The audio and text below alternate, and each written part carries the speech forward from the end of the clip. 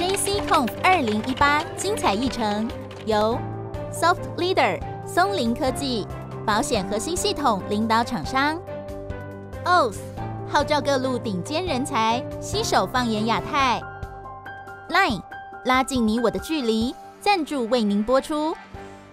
Ladies and gentlemen, welcome. My name is Jakub Nabrdalik, and if you want more details about me, there is a website, so I don't have to talk about myself and bore you to death. So you can just go there and see if you need any of that. From the perspective of this talk, the important information is that I use test-driven development since 2005, and I never looked back. And I made all possible mistakes. And I've learned from those mistakes. And right now I work at a company where I do software development, but also I do a lot of workshops, and I help other companies and other teams learn how to do Spring or test-driven development, things like that. And what happens is that I see that different teams all around the world are doing exactly the same. People who just have exactly the same problems that I had and make the same errors that I did. So I thought I'm going to give you a talk about that is not going to solve all your problems, but like maybe perhaps most of your problems. So this talk is not going to be about all the different possible ways you can do test and behavior-driven development.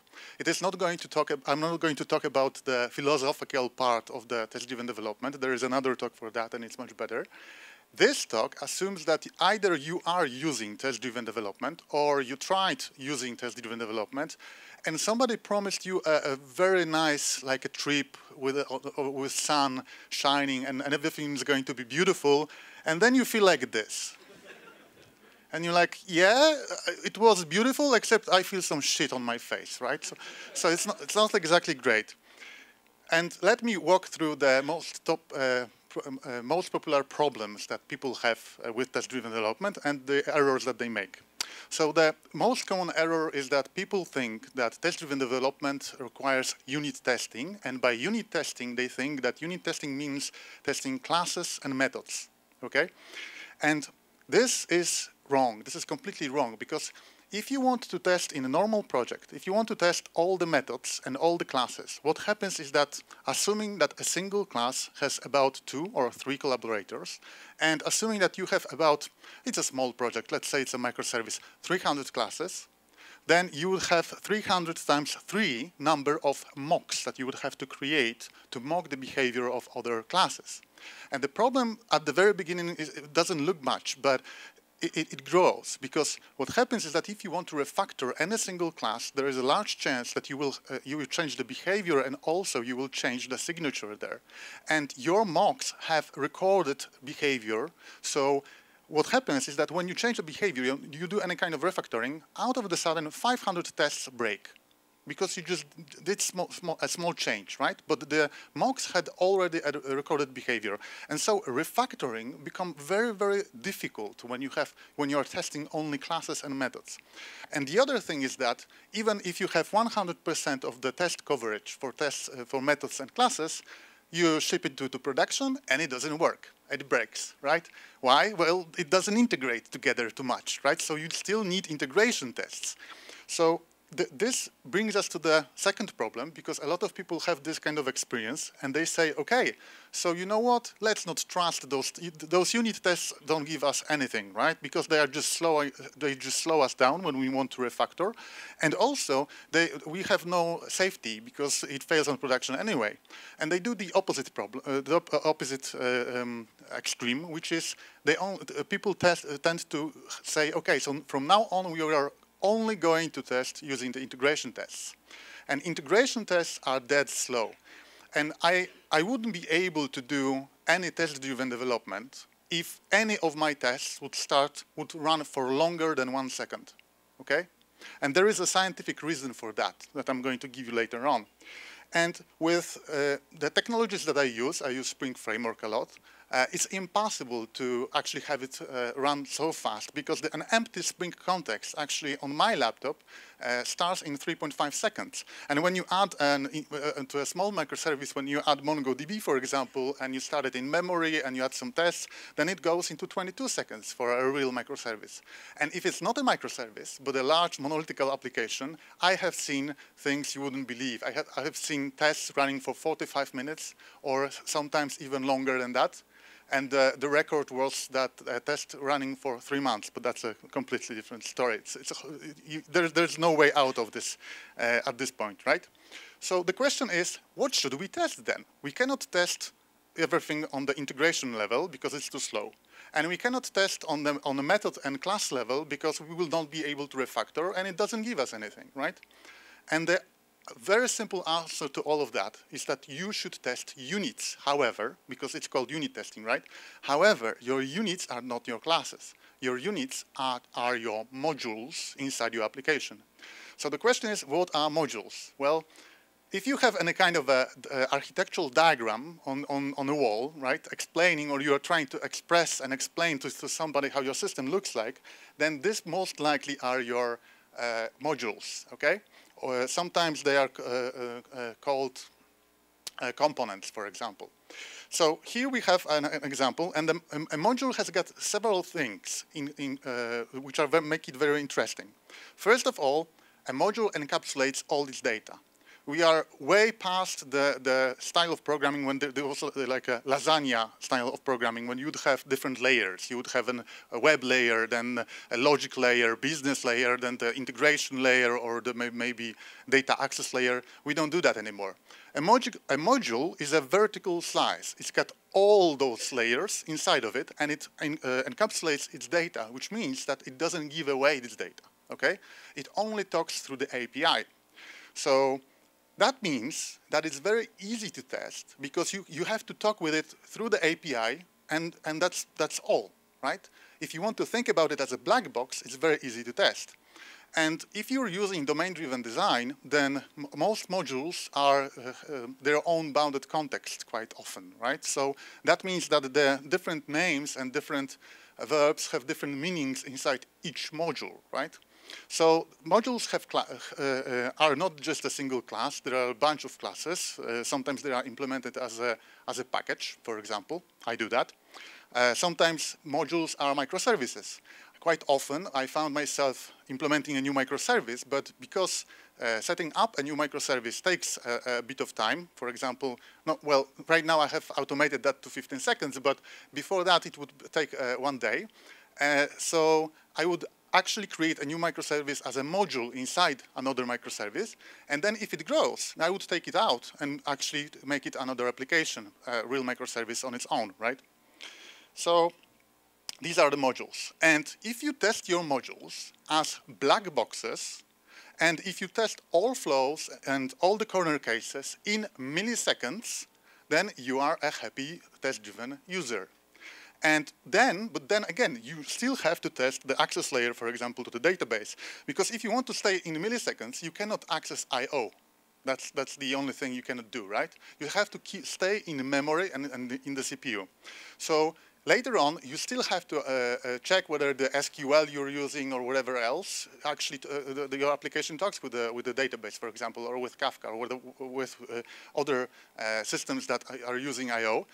So then you have the integration tests again, but only for the crucial parts, and only the crucial parts that bring money. Things can break, but if the user doesn't care about it, and it doesn't break the money flow, who cares? We will fix it later. So basically, that's my solution for it. And it is very natural and easy if you're using something called hexagonal architecture, okay? So how to do that? I will show you a simple, very simple example. This is a simplified example, so I can make it in time.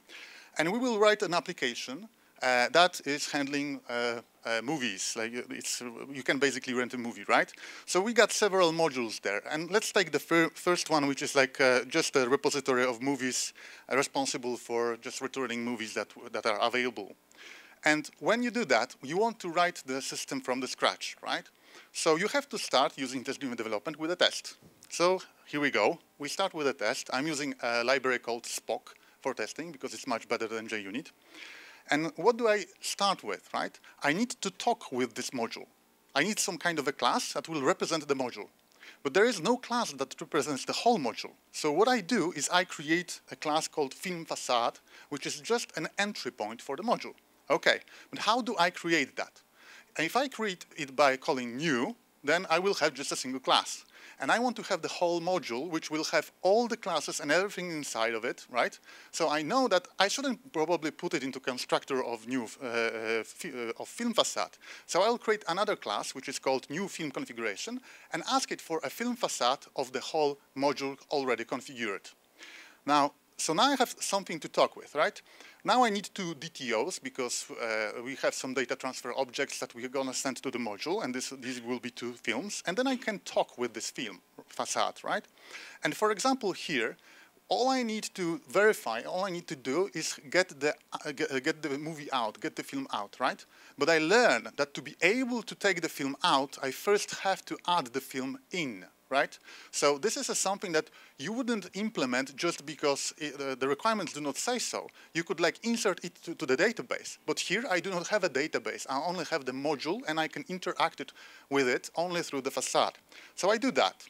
Then I add another test, which is just returning a list of films. And another test for when I have no films. And another test for all the corner cases, okay? And after a while, what I get is I have several classes already created through those tests. So I have a film creator for creating the film because it's complex, film type, then film configuration, film facade.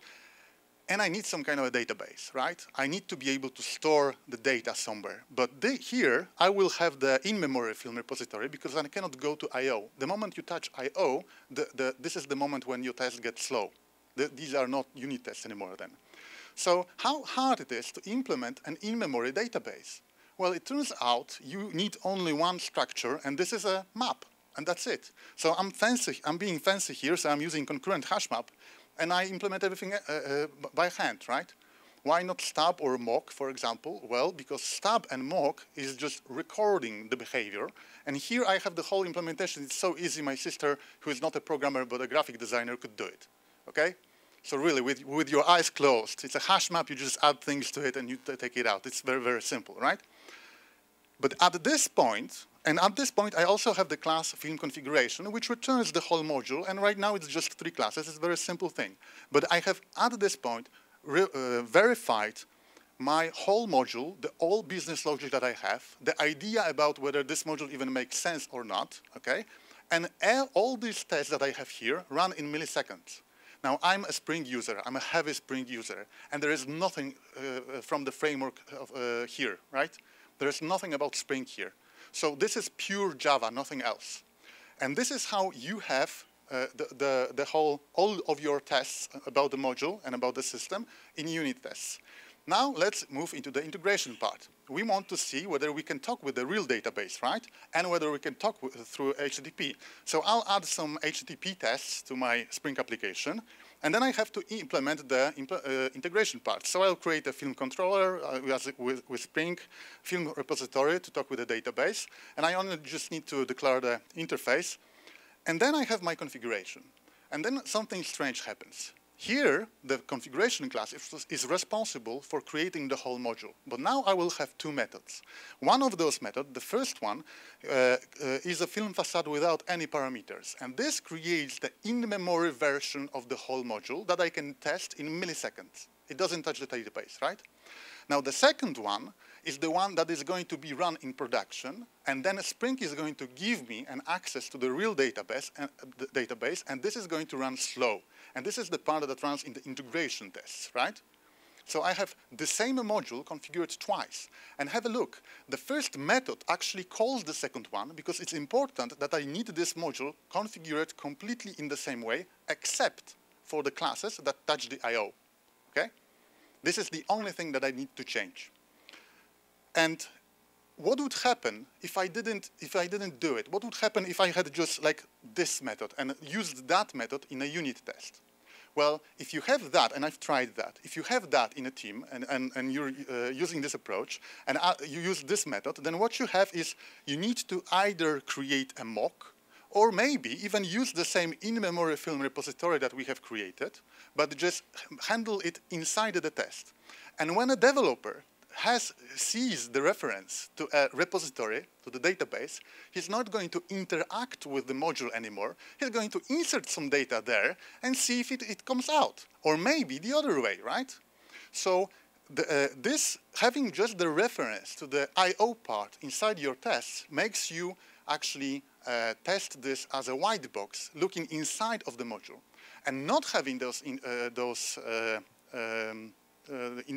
classes, not having those references, makes you test the behavior of the module, which is the behavior-driven development, because you can only interact with an entry point, which is the facade for the module. And also, that makes it very, very simple for unit testing the whole logic of everything, right? So this, by the way, is called hexagonal architecture, all ports and adapters, because you have everything inside pure Java, and then you add the I/O part and the other fancy stuff on top of that, but you only add that in the integration test, and in production, unit tests do not need that at all. So that was the first problem. And do we use mocks for anything then, right? Because you haven't seen a single mock in those tests or stub. Well, actually you do. If your modules talk with each other and they have direct dependency, then what you should do is you should mock each module and inject that module to your module that you want to use. So for example, here, article module needs promoted article module and a reader module. And this is so that I can verify the interactions, of course. And this is okay, because I treat each module as a separate microservice or a separate application, that it should have its own tests. And I treat it basically as a Unix tool, let's say. So I can have all those tests for those modules, and I rarely need a test for this whole system, just as with the distributed systems, we do not do end-to-end testing. We test on production usually, right? So this works very, very well, and you can take it a step further, because if you do not have direct connections between modules, but use like event sourcing, not event sourcing, but like event bus, just to send messages with Kafka, with Spring, with whatever else, then you can build something called system of systems. And that system of systems is actually each module having its own being completely independent from other modules. And the only thing that you will have to inject, or mock in this case, in your tests, is the event bus. And that will be enough. So that's the first thing. This makes my test, I have like, let's say I have 400 tests, and then they run in 3.5 seconds. Okay? And this tests the whole microservice. I have several thousand tests, and they are still running under 10 seconds. And I can verify my whole system very, very fast. And that makes the programming very easy and pleasant, right? But that's not the only problem. That was the first problem.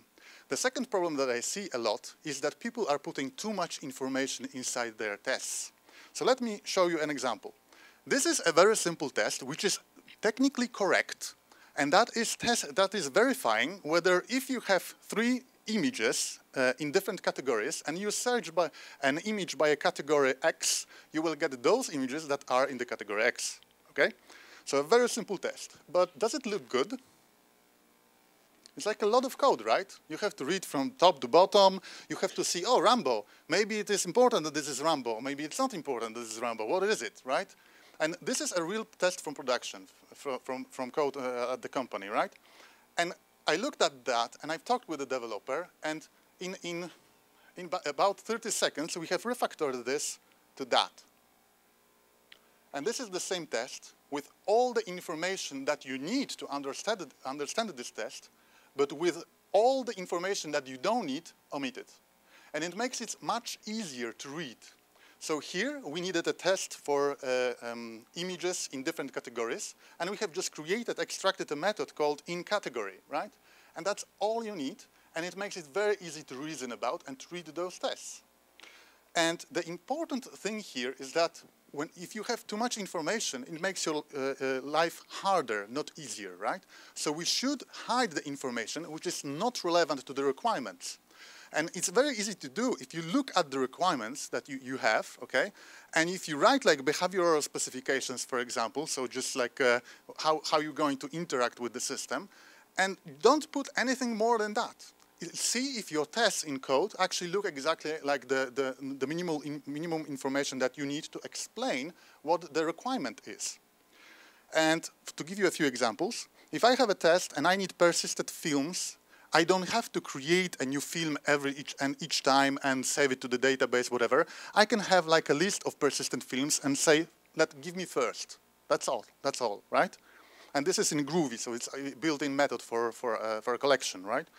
And if I need a film of a certain kind, this is I need a new release here, I can say persistent films find the film of a new release, and that's it. I don't need to create a new film every single time, give it in a title, give it in a description, and all the information which is not required. And then if I need to have like an unpublished article, and it is a very difficult, not difficult, but it takes several lines of code actually to create an article because it's a complex structure and a complex object, then maybe I will extract the whole thing into a method and have a create unpublished article as a separate method, which will explain exactly what I want to have without all the details that are clumsy and are hard to read, right? So then, I'm trying to minimize the information, but another thing is that if you're testing modules, then it's very good to prepare data for your module on the very first test that you create, like the very good data. So what I mean by that is that if I need articles, I'm creating software, and I was actually working for 3 years for software for the content management system. So if I needed to have a new article, I would create a method on the first day that would create me a good new article, just so that I can reuse it and later on in the tests. So if I need an article which doesn't have a title, I do not create a new article without a title, but I reuse the same method and here just put the information which is required. And the same thing, for example, for different properties. And for each module, we would find out actually that it makes a lot of sense to have the data for incoming data and the outgoing data, the correct data, prepared beforehand. It makes your life easier, but it makes it much easier to add new tests and to write new tests for that. So this, by the way, the sample new article is just a method that you can, because I'm using Groovy here for testing, which is just getting a map and then using a builder to create the object so that it's finally type safe. And the map itself, I usually use just a Groovy map so I can reuse that inside of web tests where I serialize this into the JSON because it's so simple and test the same thing inside the integration test, but only the crucial parts.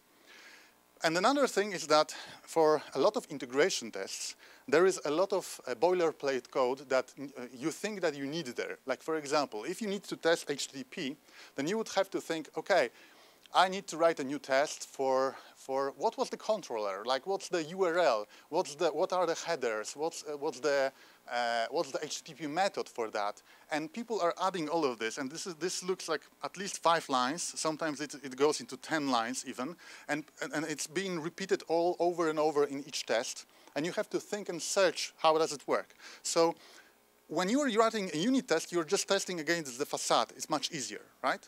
In integration tests, you can also help yourself a little bit if you extract those behaviors, the integration with your module through the HTTP, for example, into separate methods. So what I do is I usually use Groovy traits, which are just like interfaces with default methods, but they can also have state in Groovy. And I created those kind of behaviors, like here operating on article endpoint. So whenever you have tests that need to operate on articles, you know that you can reuse this trait, and then your test will look like this. I have a test that needs a new article, so I will just use a method from that trait called postNewArticle. And it only takes the minimal information required to create me a good article. If I need to update an existing article, that's the same thing. I reuse a method called updateExistingArticle, giving only the ID and the field that I want to change, and so on.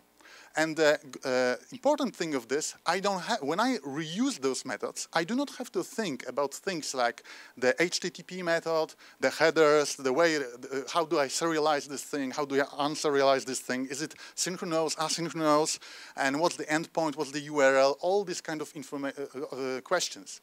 These questions are very, very important, but only on the first test, only on the first implementation. Later on, when you're adding more tests and tests for corner cases and everything like that, then you don't need it. And what it allows me to do, it allows me to go do something like this. This is an integration test that goes through the whole application, the main flow of the microservice, to make sure that we will earn money, okay? So the goal of the microservice is the management of the of articles, so we can go through the whole thing, and it doesn't look very long just because I have all the interactions with the module in the integration test extracted to separate methods.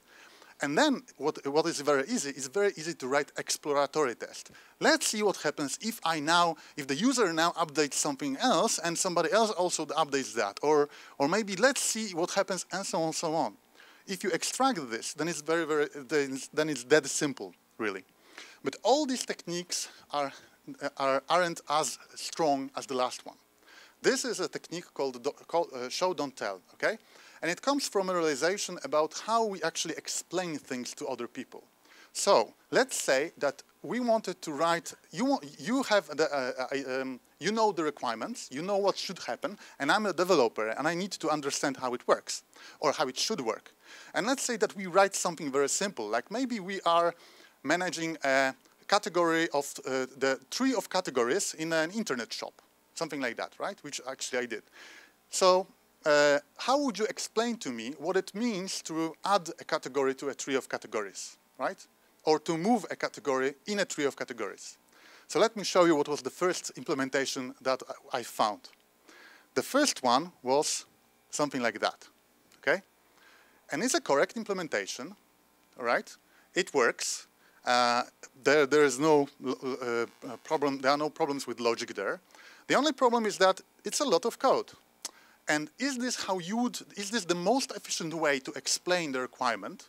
Maybe not, because when we were talking with developers, what we usually do, we have whiteboards, and we just take a pen and start drawing on the whiteboard. And how would you explain adding a new category to a tree of categories? You would draw a tree of categories, right? You would say, okay, here I'm adding at this point at this point I'm adding a new category, and you would draw another tree of categories, or maybe you would just mark that it's there already, right? Something like that. And the question is, if the best way to explain something to another person in computer science is to use a whiteboard and draw something and talk, can we do the same thing in tests? And it turns out we can. So how to write this test so it's much easier to understand and easier to spot all the problems, okay? First of all, we need to declare a tree. So let's declare a tree. Here you can see a tree. What is the root of the tree? A, exactly. So you don't know the language, right? You don't know what is it underneath, but it's very easy to understand that it's A, right? You don't need anything more. So this would be the only reason I am not drawing it from top to bottom is because it's hard in Java, which is from left to right, right? That's it. So we have a tree. Then I need to add a category to a tree. So I'm creating something like I need a DTO for a new category, and I'm calling, okay, I want to add to C. So I'm going to go with C plus G at position 1, because I also have a position there, right? And then to verify what happened when I do it, because I need to now interact with the system. So now I interact with the facade, modify the tree, right? And then I want to see what happens next. And I also can just draw a tree, right? So now you can see that there is a G under C at position 1, and that's it. So it's very easy to understand. You don't even have to be a computer programmer to understand this, how it works, right? And it's very easy to explain. So what on earth is this underneath? Right?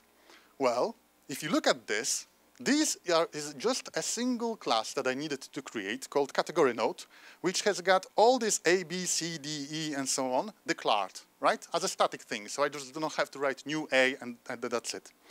And a category node for me, well, if I want to represent the tree, the easiest way to do it is just to write an ID and the list of children, right? And that's it. That's all you need for the simplest possible solution.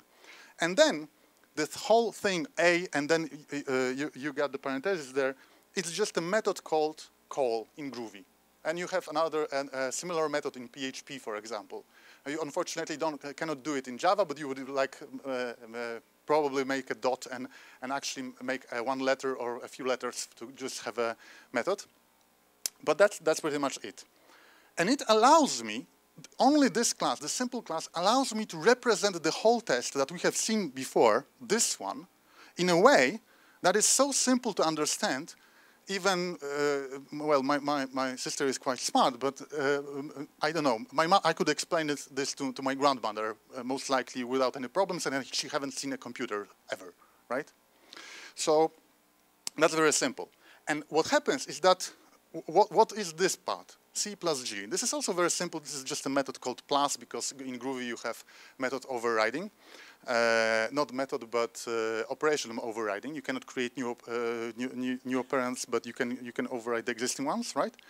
And this is just another method plus, and you have to create another class which will represent a category node at a position, and that's it. So we are creating a very small DSL. But what happens next is that it allows us to explore the requirements further, because if now I have just one test and I need another test to move a category under another category, I can do exactly the same thing. I can create a tree of categories, then I will say I need to modify the tree and I need to move the category B under category F, okay? And now I invent another operator, which is just the right shift. It actually exists in Java and in Groovy, right? And I need to have the outcome, and that's pretty much it. So creating those one single class to represent the DSL for testing purposes makes all those tests very, very simple. And if you think that this works only in the case of moving categories, then I have another example. Here, you can most likely see how the tree looks, even though this test is not about the tree. This is a test about articles which are in some categories, and what happened to those articles when categories move. So now I do not have the categories themselves, the C1, C2, and C3, but I have a path. I created a single method called path, which will create me like a breadcrumb to a category, right? And if I want to move categories and see what happens from the perspective of articles, I will create, let's say that we want to move some C2 under B2, then I will call from, which I will take the path to C2, because I want to move to C2, right? And I will create a new path too, which is C1, B2, C2. And now I will talk with the facade and actually update the state. And I can verify that the current path for AC3, which I have articles in each of those categories, is C1, B2, C2, C3, because I've moved that underneath, right? And then I can verify this for the AC2, which is in C2, and AC3 was before it was in C3. And I have another method which just verifies that no other articles were moved. So this is very simple to do, no matter whether it's a tree or whether you are doing something more complex. And if you think this is just for this kind of structures, I'll give you another example. Think about how would you test where the car, if you want to write an application that, let's say, for car sharing. So you want to order a car, just like in the Uber, but this time you're just renting the car, you need to find where it's located, right? So how would you write this test? And you can say, okay, on a whiteboard, I would draw a map and say, the person is here, the car is there, and there's another car there, and if you search, you will find the closest one, right? So maybe drawing a map is an overkill in ASCII art, let's say. But it turns out that when I was giving this talk at Devox, a gentleman from TomTom, which is a company responsible for maps, came over to me and said, you know what, we are drawing maps in our tests, but only as a documentation in ASCII art.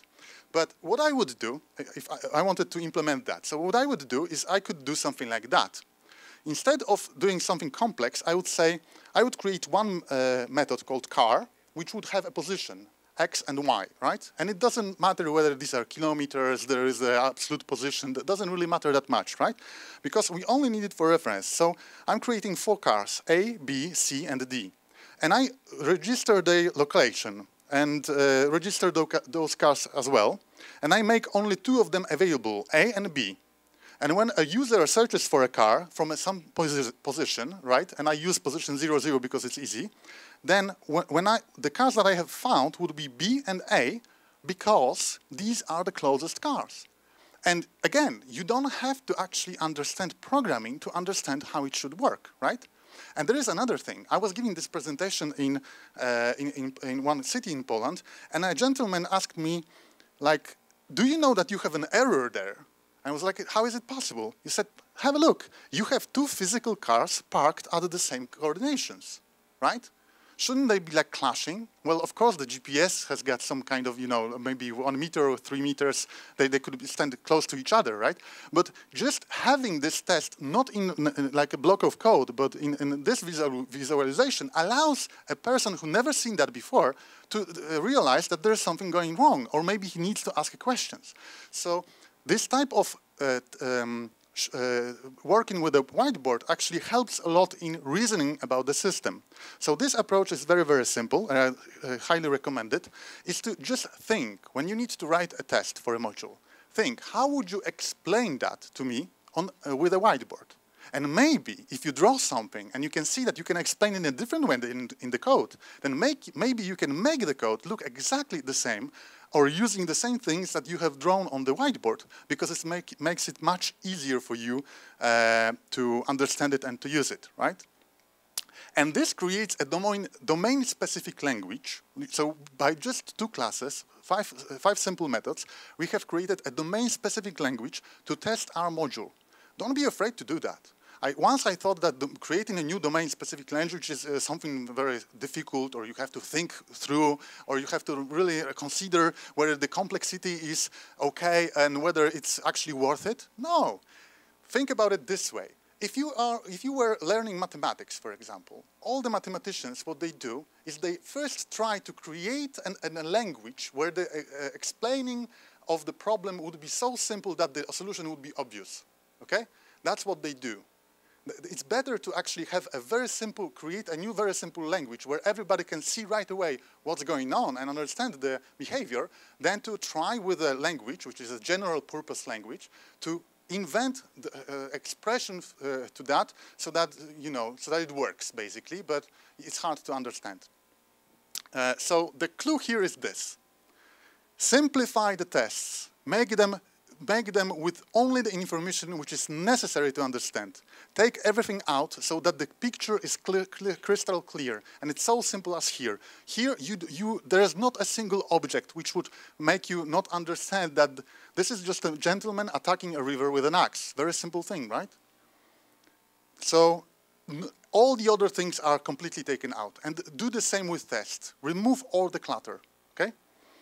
And if you think about the DSLs, then some people will, I don't know if you use Cucumber or JBehave here, but some companies are actually doing that.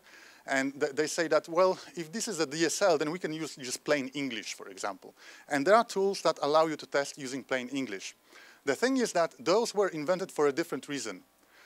Things like JBehave and Cucumber were invented so that the business people could read those tests, understand those tests, write those tests, and basically execute them, right? Now, after using the test-driven development since 2005 and seeing how it works in different companies, I have never seen a company where the business people would like to write a new test just because they have they can use only English language and they don't have to use any programming language. Why? Well, it's very simple. Business people are not trained in logic. They're not thinking logically, okay? The whole world, the business world, is very complex and chaotic, okay? So it doesn't really fit to our kind of thinking. And we are trained in thinking in a logical way.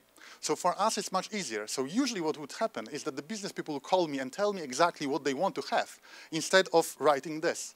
So all those tools, right now I find no use for them because just the main purpose of business being able to explore and test and write didn't work really well, okay? Now, there is one more thing, because people are, what if you have a lot of integration libraries and technologies there. So once I had like a microservice which was using MongoDB, Elasticsearch, S3 AdWords, Kafka, and whatnot. And if you think about all of this, if you want to test this inside an integration test, this is going to get very, very slow because there is so much I/O going on in here, okay? And you need to start all those, no, maybe not all those things, but you can start Kafka maybe in a Docker, and MongoDB, well, in memory it actually works, and Elastic and maybe in a Docker, and so on and so on. So when you think about it, this has to be slow. So what can you do to make it faster? And there is actually a very simple solution to that. When you have to think about what is the important library, what changes the most for me, okay? And in my application, that was the MongoDB. Whenever I was changing the code, I would have something to do with MongoDB. So once a week, I would change something in the MongoDB. But with the Elasticsearch and Kafka and so on, I would touch it once a month maybe, or once per 2 months, okay? So the solution was very simple. Extract the whole API of those libraries, treat them as jars, basically move them to a separate jars, test them there, and just include them in your projects. So treat them as a tool which is already tested. So you will have those slow tests for Kafka, but they will be in another library. And when you change your code, and when you build, every time you build, you are not paying the price of 5 minutes just to test the connection to Kafka, which, by the way, didn't change because you didn't do anything, right? Anything new. So this is my summary for you. Focus on testing modules using the hexagonal architecture. Test the behavior, so test your modules as black box, not the implementation. Prepare sample test data for each module because you are going to reuse it and other developers would like to reuse it. Hide the API for the integration tests under meaningful methods so that it's easier to understand and use. Build a small DSL to express your requirements. Just think about how you'd explain this using a whiteboard. And extract the code that runs slow inside your integration test to separate libraries and test those things out there. Because your budget time is very, very small. I said that I wouldn't be able to do it if my test would take longer than a second. And the reason for that is there was a research in 1993 by Jakub who did the research that if something takes longer than a second, you start to notice that it takes longer than a second. If it's shorter than a second, it doesn't really matter. But it's longer than a second, it breaks the flow of thought. And then, if it takes longer than 10 seconds, you are bored. So if you have to wait for a website for 10 seconds, you're not going to wait for that website, okay? The same with tests. If your tests take longer, you're not going to like your tests. And then there's another research in Sabre in Krakow that if tests take longer than 3 minutes, developers stop firing them and just push to the repository, and Jenkins will fire it up maybe and tell me later on that I have a bug. And this makes the feedback cycle very, very long.